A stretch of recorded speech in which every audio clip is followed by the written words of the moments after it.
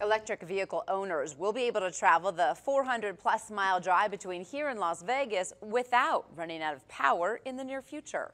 Amanda Ketchledge is live in Carson City where they announced the Nevada Electric Highway. Amanda, what does this mean for Nevada?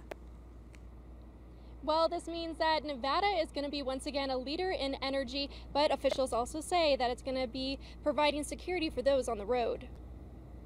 We'll have charging stations in some of those rural communities like Tonopah, like Indian Springs and Hawthorne, and so we want to have the ability to encourage people to travel from Las Vegas to Reno, and now you'll be able to do, when they're built out, you'll be able to do that.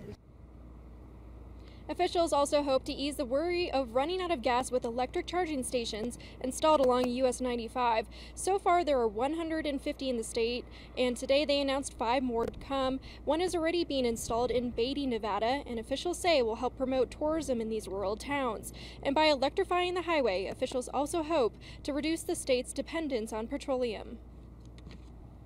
This Nevada Electric Highway, with the commitment from Governor Sandoval and NV Energy, will help us shift a portion of our transportation fuels that we consume in Nevada to Nevada's indigenous renewable energy resources.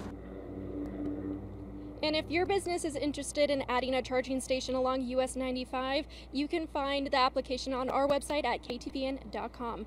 And once again, these charging stations will actually be free for the next 5 years. Covering the story, Amanda Ketchledge, Channel 2 News.